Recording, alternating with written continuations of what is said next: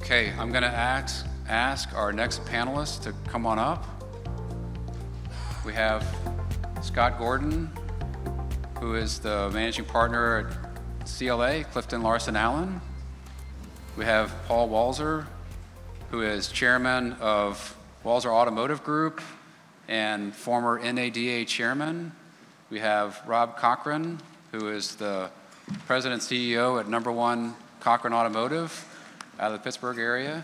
And we have Karl Schmidt, who is the founder and chairman of Hello Automotive Group.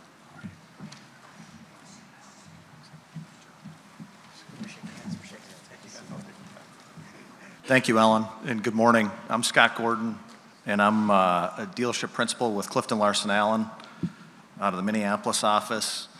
And today we're gonna talk about the dealership group of the future and kind of what it looks like. You know, this is a topic we've been talking to a lot of our dealers about over the course of the last 5, 6, 7 years as the industry's really changed. We've probably talked about this topic as much as we've talked about the tax implications of LIFO over the course of the last couple of years here, as LIFO has become a bigger issue for dealers. But today we've got a great panel. We've got a broad geography. We've got Paul in Syracuse, Rob in Pittsburgh, Karl out of Minneapolis, and Paul out of Southern California. And so, but you know, when you look at the industry and the significant changes happening, you look at the new competitors coming into the space. You know, I was listening to the Tesla conference call yesterday, and they're talking about producing 1.8 million vehicles in 2023. You know, basically from 0, 4 or 5 years ago to 1.8 million today. You've got Rivian, you got Lucid, you got different competitors coming into the market, and so that's something that you're looking at. And then also just the EV revolution, which is impacting all of us, and how that plays out. Significant change in the business. And then on top of it, you've got all the technologies that are impacting dealers that you're really looking at, you're really investing in. You know, if you haven't spent some time looking at one of the newest AI technologies coming, Chat GPT, we spent some time talking about it last night. It's gonna be revolutionary in the business. And so there's a lot of things impacting dealers today, our dealer clients. But when you look at it, it's probably never been a better time to be a dealer. Went through COVID, you know, it looked a little tough when we were going through COVID, but it's really a good time to be a dealer. And so we're going to spend the next hour exploring what the dealership group of the future looks like. We've got a great panel, and so with that, we'll jump in here. You know, what I thought we'd do to start off is the dealers. Maybe we'll start with Karl here, and just talk a little bit about over the course of the next 5 years, 2 or 3 things that you're really focused on as you look at building out your dealership group of the future.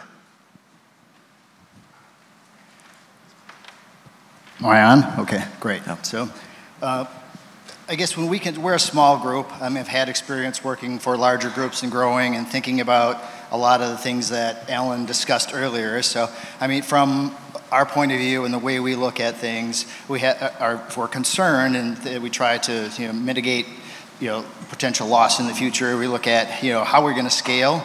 Alan's point on there's not really economies of scale. We've found that to be difficult, but I look ahead and what's the impact of the physical costs that we have in terms of facility costs. Manufacturers don't seem to be loosening their pressure on having big expanded facilities. How do we mitigate that? I think Alan's point on getting into the DR space really completely and being able to have, in our world, we have smaller stores in kind of second-tier markets, but being able to leverage those facilities and keep them busy. If I had the capability and the capacity and the systems to be able to sell pre-owned into, we're in LA, in the LA market, there's 17 million people within 100 miles of the store. If we had the ability to capture that market and develop the ability to capture that market, it would give us an advantage. We better utilize our facilities. So I think about the fixed cost structures, how are we going to maintain some balance in that with margin pressure coming, interest rates rising. I think about the DR tools, how are we going to be able to provide a more contemporary experience to the customer. I think about how to get faster all the time, because I think if we're faster, we get more throughput through the stores. I can do it with less people. The people that are there are more efficient. They can make more money. So, I mean, it's really those things. You know, what are the fixed cost structures? How are we going to maintain some balance with that? How are we going to continue to develop a modern retailing concept and be able to expand our reach from our current spot? And you know, that's really on our mind often. Yeah, you really spent some time when you went into the Southern California market. You acquired a few stores on the northern side of the market, and then you went into the southern side of LA, and so you really kind of got it sandwiched, but you're really investing a lot in that market. And then you're right, you know, I've worked with Karl for a number of years, and he's very much about process and efficiency and serving the customer. And so, Paul, you want to jump in and talk about a couple different things you're looking at as you look at the dealership group of the future? Well, first of all, Karl was formerly a competitor in Minneapolis, and he was really good, so I'm glad he went to California, so I don't have to worry so much about you anymore. But, you know, I think the two things that are constantly evolving are customers' expectations and the ability to attract the employees in today's world. And I can't imagine that there's a dealer in this room that isn't thinking about at least one of those two things, if not both. It's a very, very different world in terms of trying to attract people into our space and to retain people in our space. Our turnover in this industry is still too high, and there are far too many people that aren't interested versus some of the other options that are out there. And frankly, this younger group today, I'm not sure any of us have completely got them figured out yet. But I think we have to continue to evolve and to be open-minded to what does it take to attract people into this industry and to retain them. And so we put a lot of our energy at Walser Automotive Group into thinking about what does it take to bring these folks in, because you can't do anything if you don't have a team. And the other aspect of it is the customer experience. Last year, in my opportunity to run our trade association, I really tried to emphasize, as I went from state to state, the need for us as dealers to improve our model. It's no mystery to anybody in here that we're being attacked from new OEMs that are coming in that are not using dealers, from the existing OEMs who are looking to gain more control over the whole process and moving into things like the agency model over in Europe that many of you have probably read about. And so we, in order to protect our franchise system, have to perform better, because ultimately the customer is going to decide who wins in this game. And so whether that's technology solutions or better processes or attracting better team members, I think that an ongoing need is to continue to evolve. And I agree with Karl on the speed issue. We're not going to survive if it takes 4 hours to buy a car. So everybody in this industry has to figure out, through technology, through processes and things, how do we make that experience 30 minutes or less? And I think if we do that, we can compete effectively going forward. Paul was great when we were talking about the panel and dealership group of the future. He's like, this is perfect for me.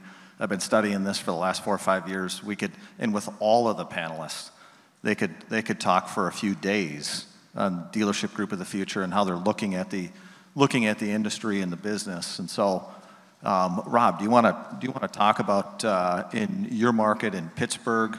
Rob closed on a transaction on Friday, and so he's been busy the last week here or so. But talk about how you look at it. You look at the industry and the space and what you're focused on. So I just want to be clear that because of that closing, I was not on the pre-call with these guys. And I mentioned to Paul last night that I'm just going to say whatever Paul said I agree with. So whatever Paul said I agree with. From our standpoint, and much of this is really reinforcing what Paul said, I think it is, we look at how do we deepen the customer engagement? How do we create long-term relationships? How do we make those relationships even more intimate? And so within the confines of our geography, as we fill out the network, because I really view it as a network strategy and not just the assimilation of these individual boxes, right? It's a network strategy serving a group of customers in a defined geography. How can we do that better? How can we use technology to enhance that through digital retail, through wherever the service experience goes to make that more and more convenient for people, and how do we attract and develop people? We have an advantage in that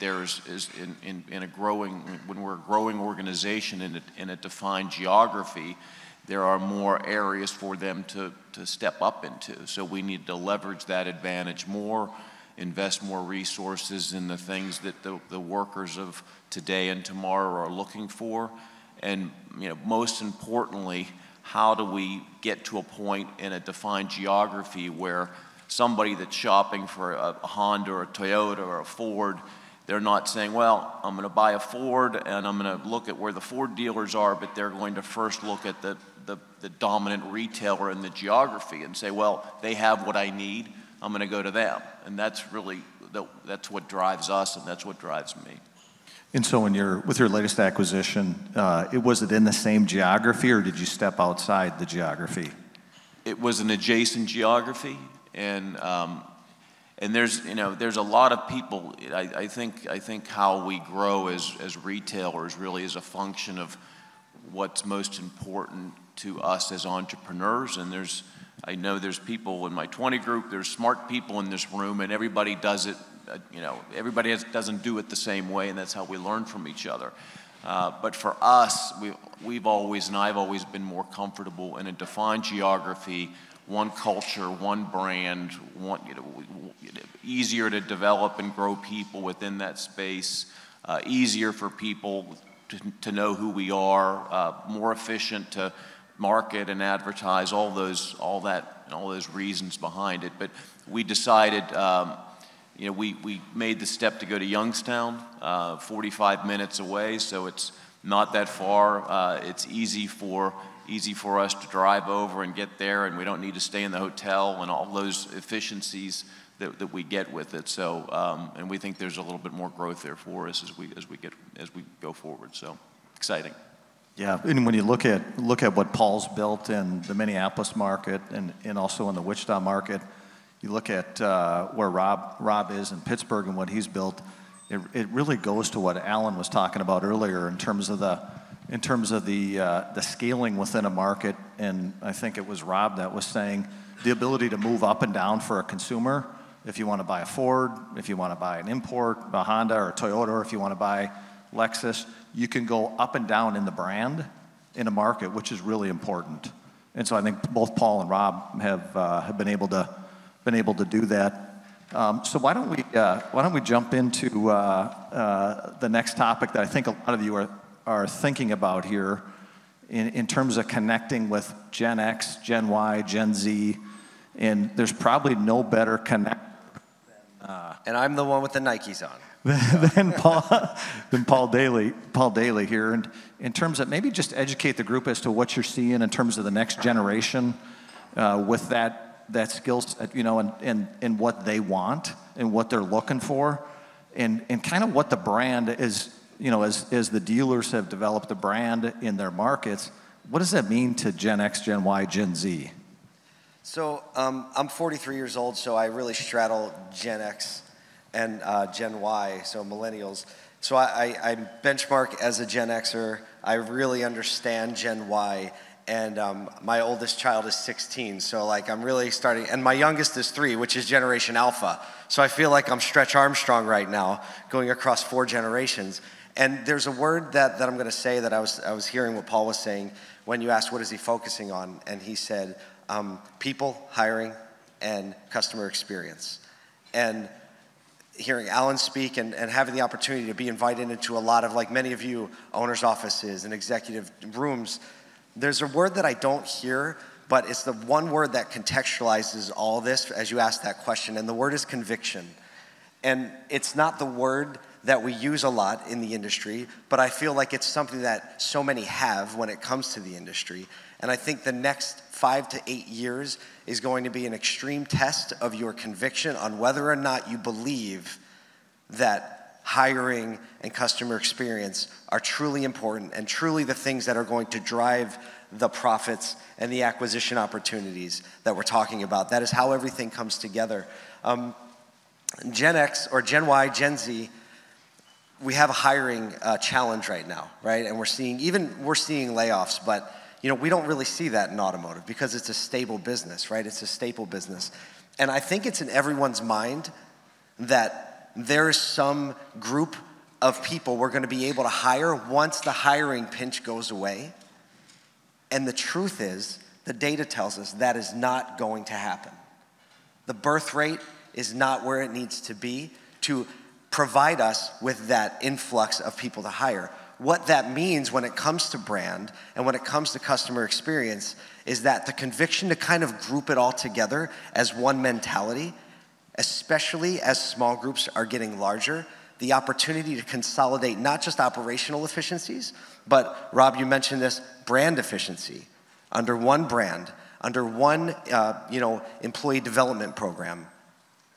The necessity for many of you in this room to pay attention more than you've ever paid attention to what is the narrative being spoken about our business is actually what drives the hiring, not more ads on Indeed.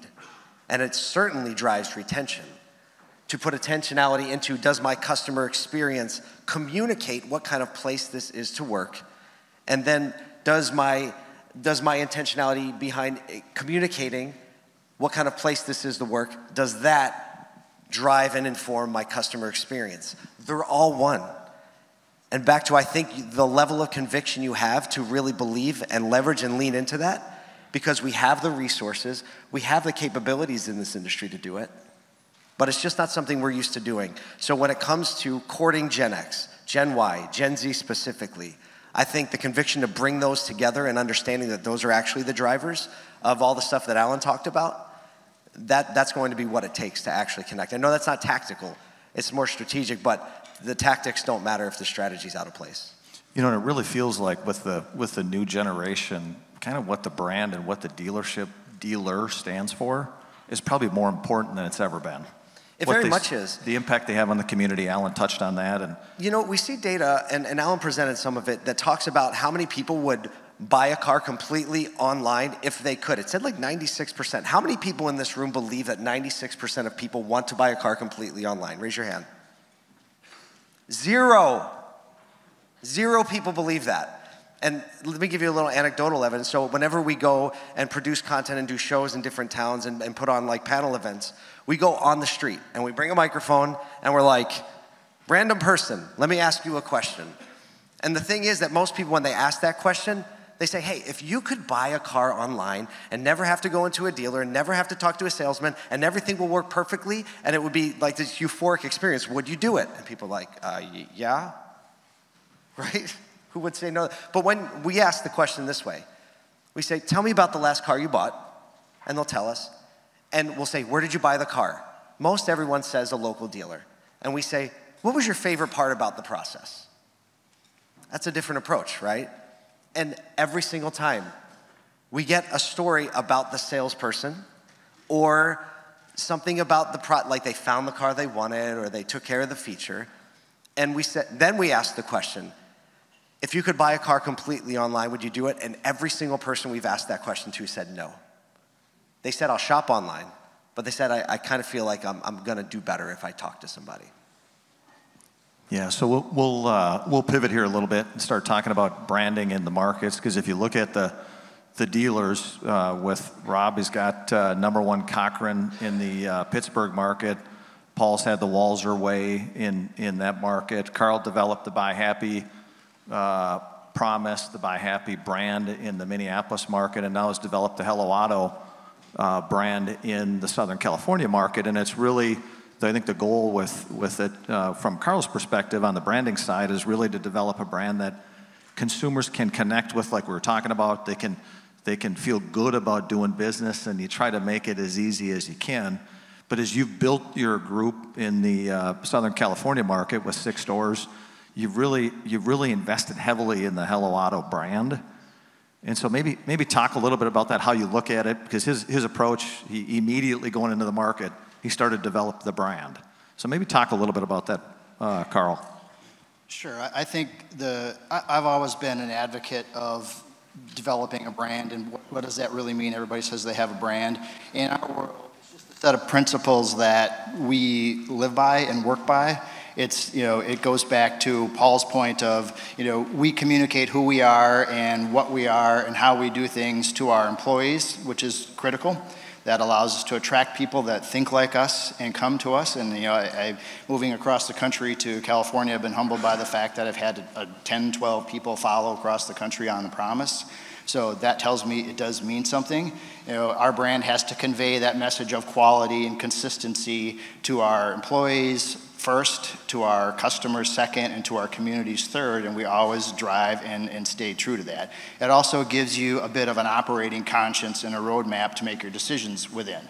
If your brand is this, whether it's right, wrong, or indifferent, or whether you agree with the principles of our particular brand, we spend a lot of time developing that brand and communicating that, and it just gives us a guide to behave under.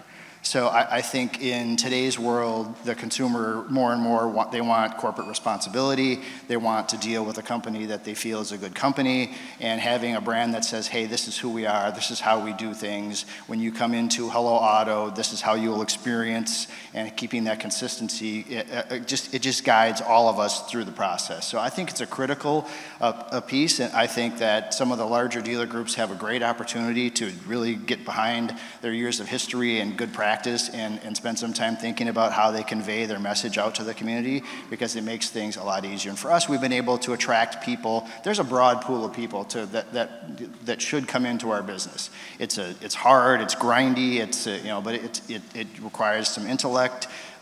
Certainly, we have a lot of good, high-paying jobs, but we don't seem to attract a broad swath of people. And I think the brand in our world has been a key to be able to bring different kinds of employees to market. Our GMs, I have, right now we have 6 stores, 1 coming.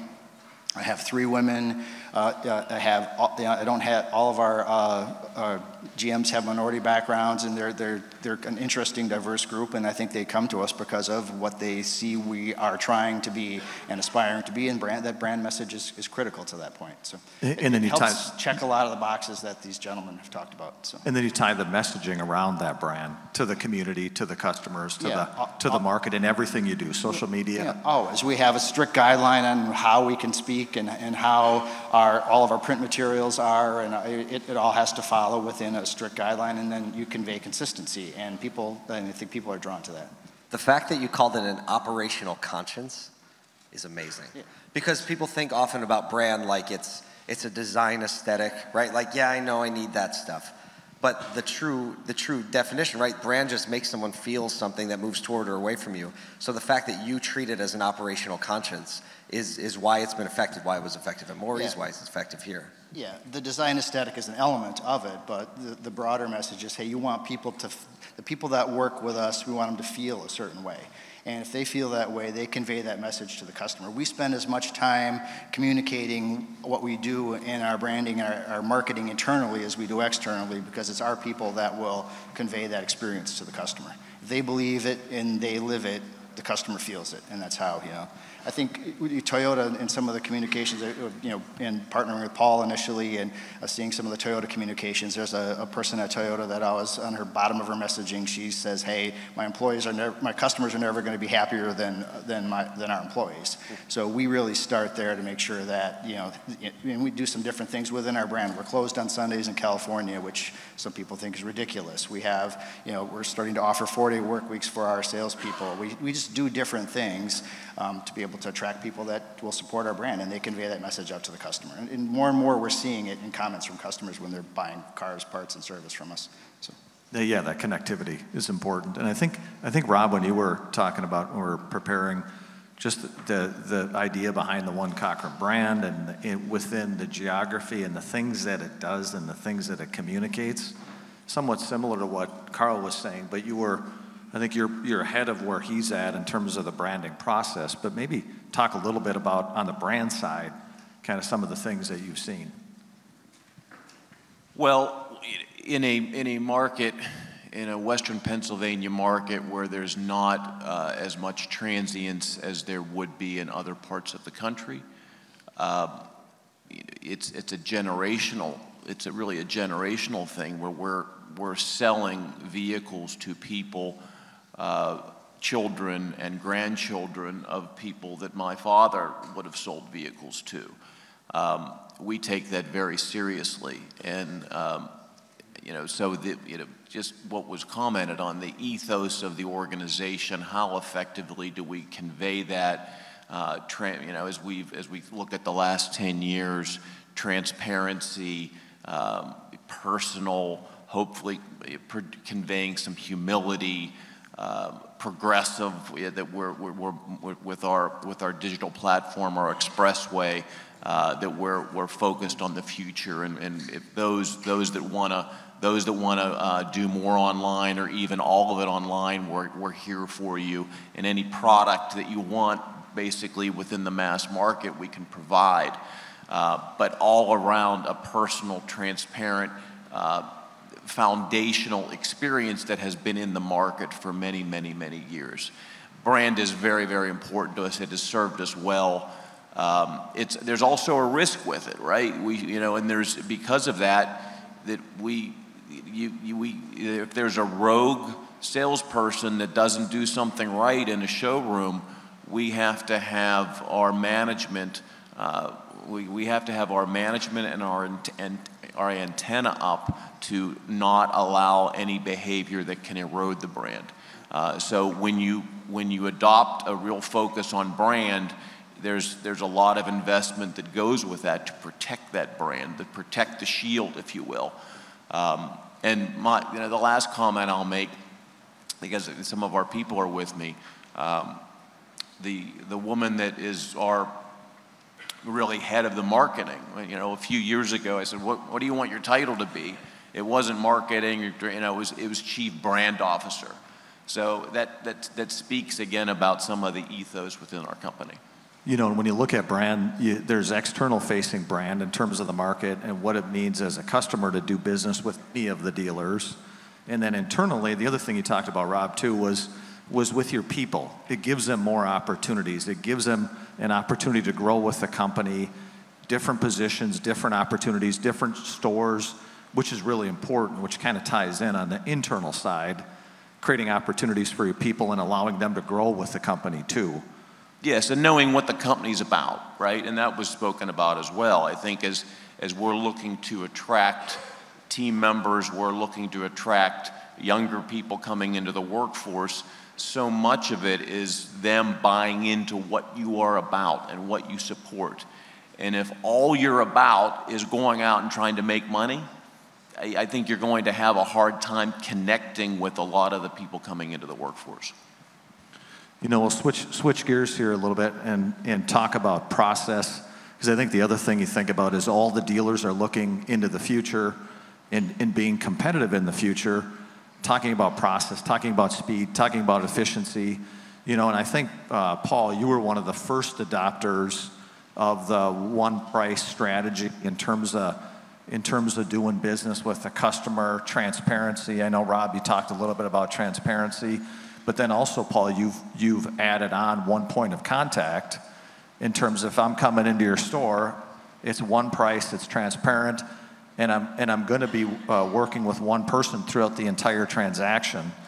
And so, which I think is really moving the ball forward down the field in terms of that interaction and that relationship with the customer. But maybe talk a little bit about that, what you went through and how you look at it, because I think it's definitely the way of the future.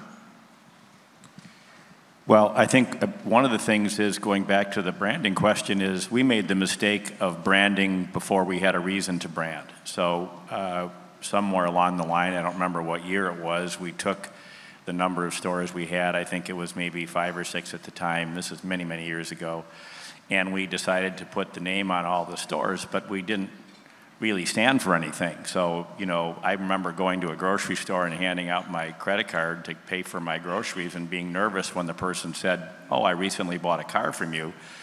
I'd be like, okay, I wonder if this is going to be a good story or a bad story. Yeah. But, so I think what we ultimately concluded was that if we're going to have a brand, that we needed to stand for something that was was different, that we could kind of hang our hat on, our team members could hang our hat on, the customers could have an expectation when they came to see us. So I think branding and being a differentiator kind of go hand in hand. We made the decision to go to one price selling in part to avoid the grocery store conversations that we were having, because we did feel like it was a better experience for the customers, and then ultimately transitioned into the single point of contact probably about 10 years later. What I've learned from those experiences is this: everybody in this room has been involved in changing processes, and process change can be relatively easy. But when you combine that with a cultural change, which is what those two things are, when you're changing sort of the whole way you think about the customer experience, and it really involves dramatic change, that's a much more challenging journey, and it's generally one that there are some points in the time that this is being done where it's painful, where you actually get to a point where you go, I mean, does this really make any sense? Should we really do this? And so you really have to kind of stick it out and wait till it actually starts to do the very thing that you thought it was going to do. So you have to believe it, you got to get your team members to believe it, and you have to be willing to accept a little bit of a pain, maybe take a step backwards before you can take 2 steps forward. Those have been important journeys for us, and certainly define a lot about who we are today. I don't think most customers want to negotiate. I don't think most customers want to be transferred from one team member to the next. And so if you're truly designing your business around what the customer wants to experience, then I think you have to take a real hard look at some of the ways that traditional dealership processes work. And to be honest with you, from a standpoint of recruiting, I think it's kind of in the sweet spot of maybe what the future employees are looking for. I don't know a lot of people who aspire to go negotiate as their career.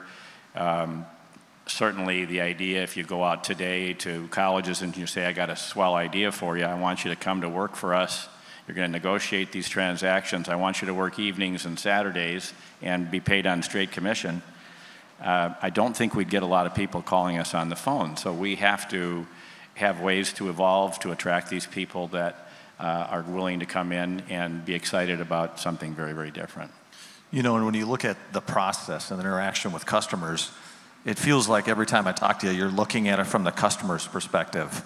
What's right for them in terms of buying, interacting with your dealerships and your group, continuously saying what makes it easier for them, what's better. How do I make the process simpler, faster, more efficient, because we just don't have time. So it seems like everything you do looking into the future, everything you do is around that concept. I hear Rob and Karl talking about that too, where what's right for the customer and how do we make it easy for them? Well, I think everybody in this room thinks that way, Scott. I mean, you have to be thinking about the customer. And I'm not an advocate that says that everybody in the world should operate under one price or single point of contact. Those were just solutions that we felt were, a good fit for us and where we wanted to go. But there's a lot of ways to skin the cat. But I think if you're not thinking about the customer experience and improving it, and you're not thinking about how to attract team members, you're not going to be around much longer. There's a question that came in. Can the panelists share what their annual employee turnover is on a percentage basis, roughly? Karl? Yeah, we just looked at our 2022 turnover. Overall was 38%. We opened 2 new stores, one in February, one in July, so that was a contributing factor.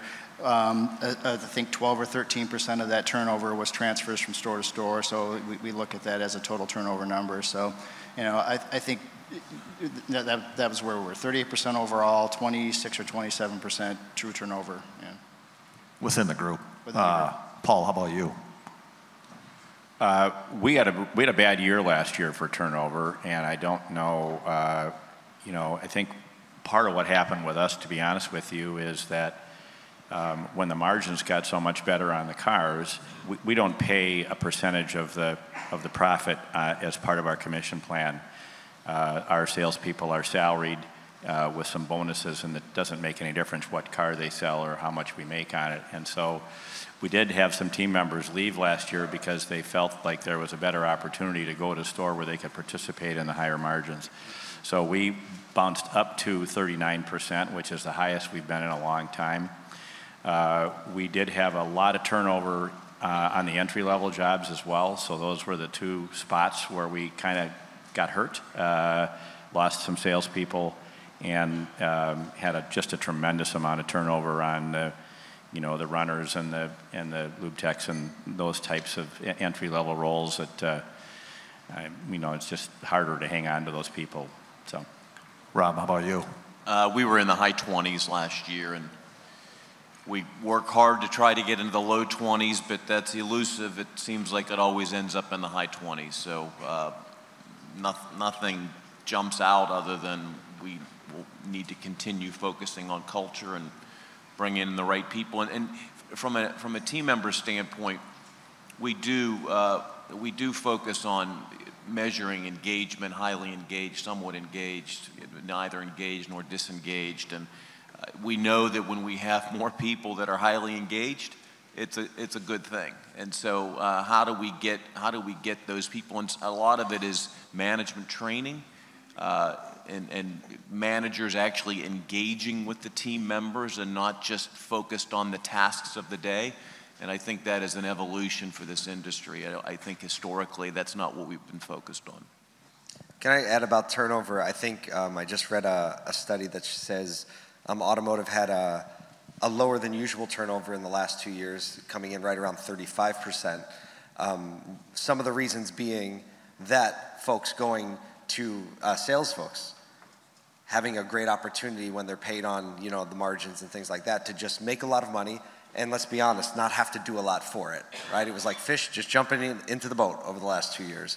And it'll be interesting to see what happens, because I've literally gotten some calls from some clients saying, a salesperson just came into my office and they've been with me for 2 years and they didn't know what to do when the buyer said, I have to ask my spouse. That's a real conversation. What do I do? So I think that what's going to happen without a renewed focus on culture, that turnover number could get really bad really fast because of those factors, especially in the sales side of the business, which historically has been closer to 50%.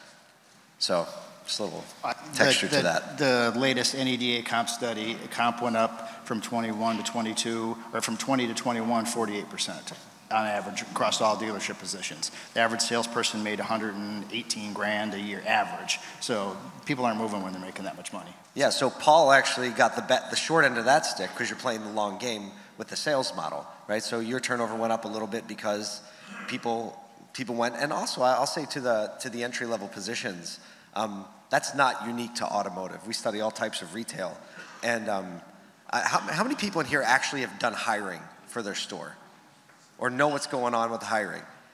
I mean, not showing up for interviews, accepting a job and not showing up for the first day, right?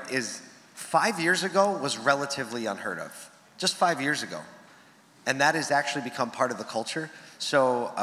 Even leaning back into the intentionality of it, it's just going to be that much more important that we have that conviction that we really care about that. So, we'll pivot a little bit here looking at the world of technology and kind of where we're going. I think all of the dealers have really spent a lot of money as you've transitioned to a more digital retail platform.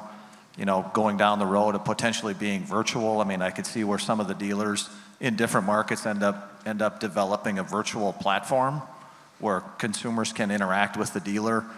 But with all the different technologies that are coming at dealers and the things that you're having to deal with, maybe Paul, talk a little bit about what you're seeing on the technologies and what dealers should be thinking about, or at a macro level, what you're seeing. When it comes to technology, a lot of conversation around on the marketing side, around CDPs or consumer data platforms. Technology is just increasing in velocity across the world, honestly. And automotive is now toward the front of that curve when typically we had a little bit of ability to kind of drag the curve, but that's not the case anymore.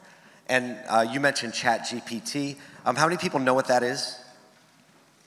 All right, so we're probably at like 30%. It's an AI language generator. Well, basically, you should look it up, ChatGPT. You can try it for free and use it for free. It's in beta. And you can ask it questions. You can have it develop. You could have it write a whole paper for you. You could say, give me 5 ways to relieve neck strain at work. It's basically like Google in plain language, but it can actually synthesize content. You could write job ads with it. And what it's actually doing is going to disrupt the entire communication system we're in. Whether that's education, whether that's marketing, whether that's operations and training. ChatGPT is going to change that. But what it basically does, though, it's an order taker. Just similar to Google, except it puts it in plain language. Actually, Google is very on its heels about it, because now you can get search results from ChatGPT, which, you know, scours. It was basically trained in 2001, so it doesn't have anything after 2001, but it scours everything written or created, and then it gives you the best what it thinks result. How that translates into technology and back to the hiring and recruiting and operations is that you have the opportunity to leverage the new technology to focus on the human elements of the business, as opposed to having to do all the technical heavy lifting or job description heavy lifting or operational heavy lifting. Instead, you can focus on what the people actually want. Because you can't just, people still need a translator. We still need to translate it and connect it in human terms. So as all of that happens in our world, how it boils down to the hiring issue and to the customer experience issue is that people expect it to be more frictionless. And we just reported on a story about Pepsi, and they were talking about how they deployed technology in their warehouse to keep employees. And you would think, well, Pepsi warehouse is pretty cut and dry. But they focused on how can we actually make things smoother for our employees to deal with on a day-to-day basis. And so as you think about your operational process, the people you're hiring get really frustrated when the technology is broken. They get really frustrated when the process doesn't make sense. And then they look for another job. So it's just as important on the inside as the outside, but the velocity is picking up quite a bit. Yeah, and tying the technology to the people. And the other thing you realize is with people today, technology-wise, they're a lot more savvy than any of us are. They're a lot more open to using technology. I mean, my kids, they have all kinds of things on their phones, and, you know, the connectivity of Snap and, you know, the different Instagram, different things they're using, they're way ahead of us. But just to touch on the one comment Paul made about ChatGPT, every one of you in the room should be studying this, because it's coming full speed, and it's going to change the business from that perspective. I had one of our partners come up to me this last week, and he said, here, let me show you this. It was ChatGPT. It was Genie IA, I think was the app. And he said, he asked the app, he said, write a synopsis or write a blog for me on a healthcare conference that just took place in North Carolina. On his phone, it popped up, 3 paragraphs. He said, tell me, or give me a title for that blog post, and it sent it to him. And so harnessing that power and that capability, I mean, with technology and within the, you know, that space as to what's coming, I think is going to be really important. You could actually drop the entire transcript of this event today. We could drop, if we had a transcript, we could drop the whole thing in there, and it would be tens of thousands of words, and you could tell it to write me a 500-word summary on what was discussed and what best practices we should employ moving forward, and it would. And it would do it like in 5 seconds, yeah. Right? You know, and so the other thing I wanted to talk a little bit about around technology, or talk to the panel here, is I know, Karl, you'd brought up just the idea of one of the challenges that dealers have internally is really the connectivity of the data between systems, you know, and internally in the dealership, and trying to get it out, trying to utilize it. And so maybe spend a little time talking about that there, Karl, in terms of how you see that and how you're working with that, because I think there's some competitors, maybe like Tesla or some of the other ones, where their data is a lot easier to get. I think when we look at the data specifically, Scott, and how, I mean, everybody knows as a dealer, you're reduced to a few basic DMS systems that you have to use, and yeah, there's drifting towards open architecture and this and that. One of our brands just came to us recently with a data sharing agreement, and their, dealers have, my initial reaction is to resist, data sharing back and forth. But when you look at some of the competitors that are out there, all the new EV companies, they have a huge advantage in data sharing over where we have. Their cars are communicating differently. Their, Tesla's insurance product is the cheapest in the industry, and they do that because they have a better pool of data. So it's, I think that's something that we I don't know where to go with that yet, but that's another thing that's coming on the horizon, and something that we have to think about. If we can get better and more sophisticated at knowing where our customers are, what they do, what their habits are, and get really more granular with it, it drives marketing costs down and makes it easier to find people, and it will be better all the way around. Your point on technology with Paul, one of the things that, Paul's a pretty humble guy. One of the things that when you're having a one price, one point of contact and using the technology that they use and being cognizant of the fact that a lot of the technology is really sexy and it looks kind of cool, but if it doesn't make the experience faster for your employees or better for the customer, it's really just a sexy new kind of looking thing. In their organization, they have, they develop their own software that they're using, and it makes their process a lot more efficient. And whether you want to go one price, one point of contact or not is irrelevant. In their world, it's faster, and they are a lot faster. And they have some things that within their organization that I've never heard of anywhere at any other dealer group in the country. Paul's got a salesperson that sold over 900 cars last year, signed all of them out himself individually with a 60-some% VSC pen. He's got 15 people that sell over 450 cars a year. And what that allows him to do organizationally is he gets so much more throughput through his sales team that he can drive his cost per transaction down, because he can pay a salesperson less per car, because they can, where your salespeople can average 12 or 15, his can average 25. So there's an advantage all the way around in his system and his approach, but it's a really holistic look at, hey, how am I going to use the technology? How's it going to serve the customer? How's it going to serve my employee? And how's it going to serve the business in terms of profitability? And he's solved the riddle where I don't know that anybody else has in the way that they've done it. So it's pretty impressive. You got a salesperson that sells 90-some cars 3 months in a row. It's just freaking unbelievable. You can't even believe it. I'm going to have Karl talk to all the manufacturers on my behalf.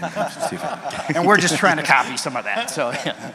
But he's ahead. Yeah. One of the areas we'll transition here a little bit. The factory dealer relations.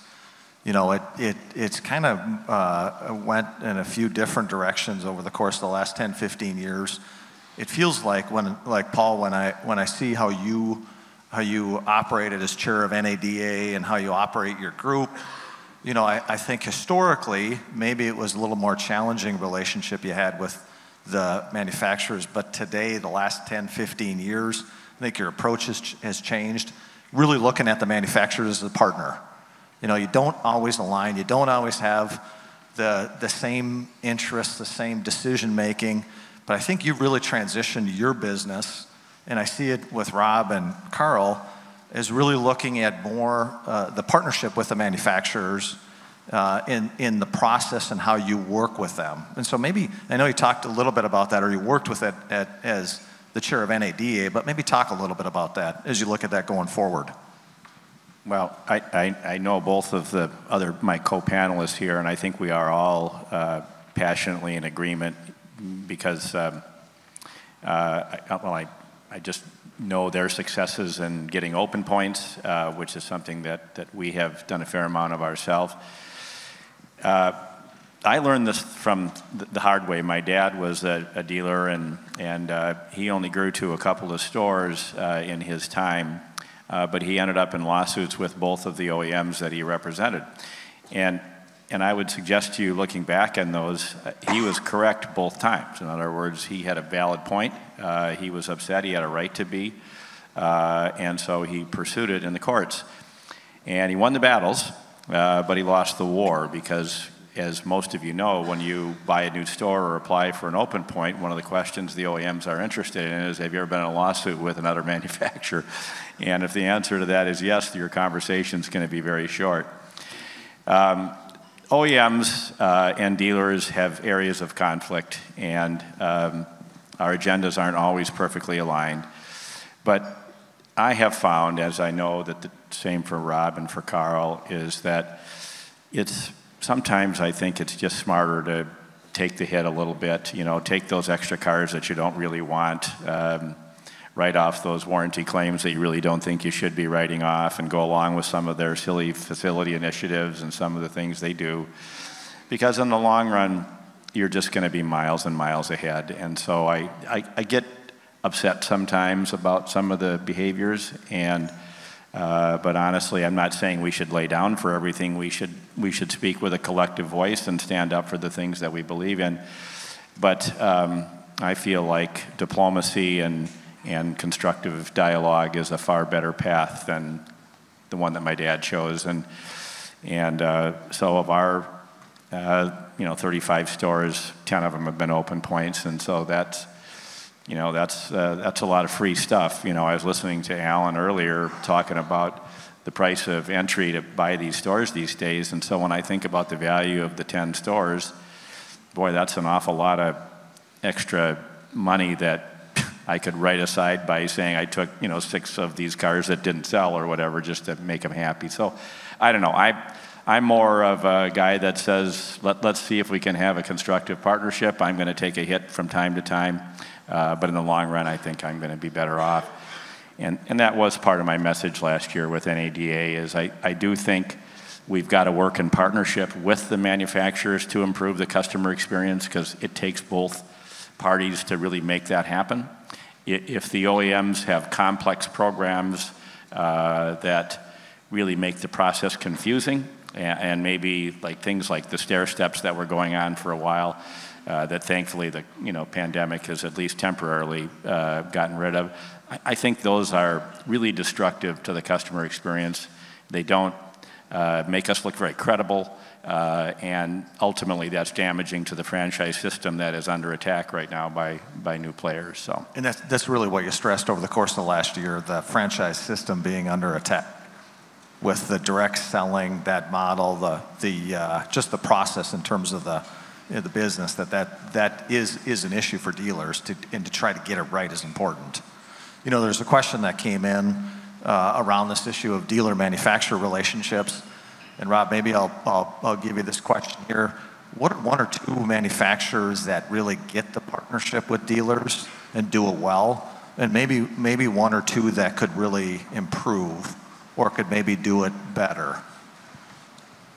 Well, first of all, not to just keep saying the same thing, I completely agree everything with what Paul just said, just based on my experience. And I started in this industry as a younger guy, and a younger guy. My father had passed away prematurely, and the OEMs, they could have dealt with me in a variety of ways, but from my standpoint, getting to know them, engaging with them, creating relationships, people helped me more than they needed to help me. And I think it's easy in this industry to say, well, these guys are out to put the screws to you and this, but not that we've not had issues where we've gotten frustrated, but my personal experience is when I get to know and have a connection and engagement with people, that it more times than not it has worked out in my favor versus against me.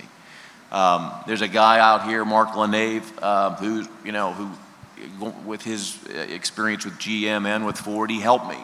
There were times that they did more than they needed to do. So from an OEM standpoint, it's pretty clear. You can look at the NADA surveys and the dealer attitude surveys. Toyota and Lexus are always 1 and 2. There's a reason they're 1 and 2 is that they most enthusiastically embrace the franchise system. When the questions come in on agency model and will we ever consider this, with many of the manufacturers, there's kind of a positioning. We don't do that. But with Toyota and Lexus, it's this hell no, we're not going to do that. And so the dealers get that, feel that, trust that. When there's trust between dealer and OEM, that's a good thing. The others, there's any number of ones that can improve, and some are trying to improve and have gotten better, certainly in the environment that we've come through. But it's hard to improve in 6 or 12-month increments. It's a long-term relationship, so it really, at least from my standpoint, it has to be played out over 3, 4, 5 years before I think you see material changes in some of the survey results. Anything to add on that, Paul or Karl? In terms of the working with the manufacturers, I think you do see with Toyota and Lexus, Subaru at some level, they really get it. Yeah, we treasure our manufacturer relationships. We've had some good partners. Again, I grew up, my dad was a dairy farmer. I didn't have any money when I started doing this, so I really had to depend on my manufacturer relationships to help and support over time. And again, like Paul, that doesn't mean you lay down for everything, but you just have to have some empathy and understand, have some real dialogue and push where you need to push and give where you can give. And in the end, it seems to work. I mean, I've been the good fortune with Subaru. I can talk to anybody through the system. They're all consistent with their answers, and to me that's a sign of a good company. I've done well with Mazda over the years, and I know Mazda's still a bit of a small upstart brand for a lot of people, but we've done very well with it. And through my Mazda relationships, that spawned a lot of the growth that I've had over the years. We've had some challenging relationships with a couple other brands, but I've made my mistakes on that side as well in terms of managing that relationship.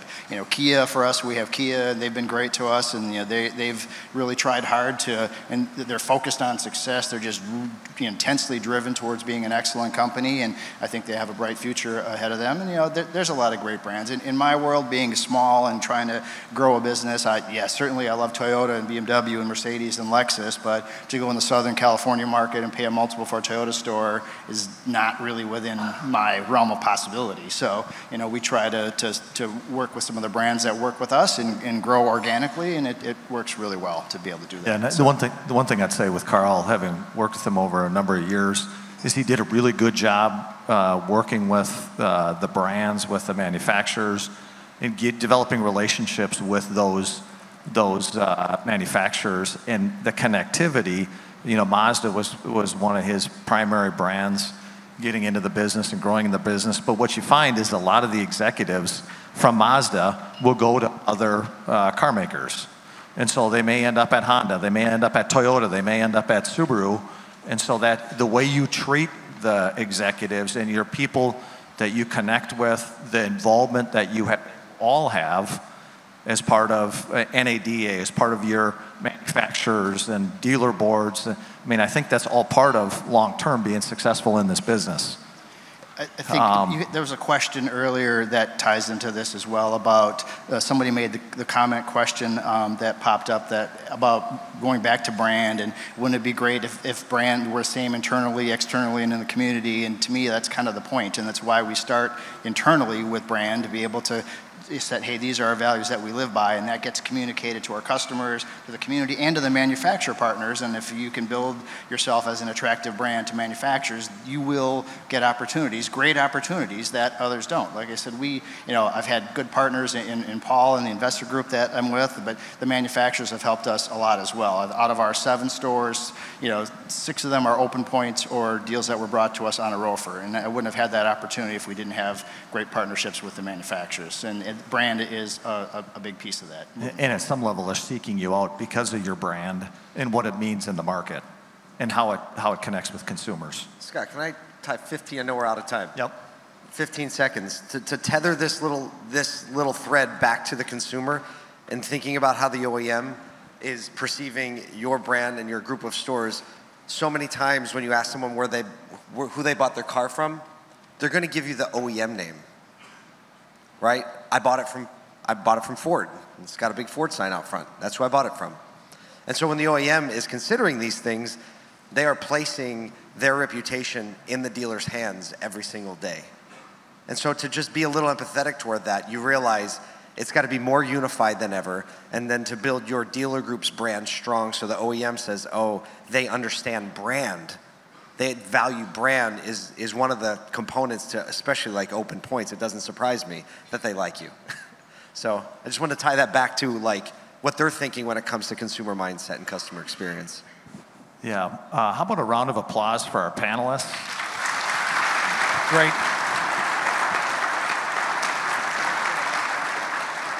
Really great job, all of them. Just the depth of experience they have and what they've done is in the industry is unbelievable.